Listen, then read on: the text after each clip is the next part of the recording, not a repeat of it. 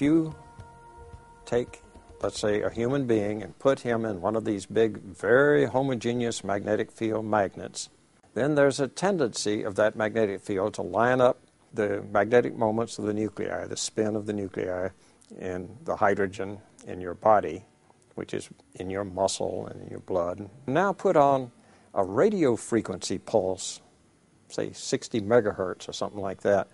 Then you can make this magnetization of your hydrogen nuclei, you can turn it 90 degrees away from the direction of the magnetic field.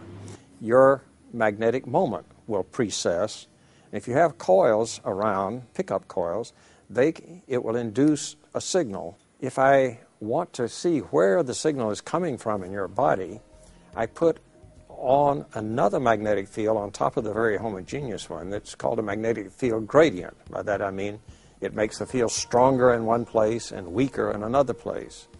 What you do in order to actually get the image that you want, the fine resolution that you need, is you put on magnetic field gradients of different strengths, a series of pulses. That's why if you get an MRI machine, you hear boom, boom, boom. It's all these pulses that we're putting on with different strengths of magnetic field, perhaps even different directions, because we want to get a three-dimensional picture of you. You record all of these data, and when you finish, you can now use what's called Fourier transform. It's a mathematical technique.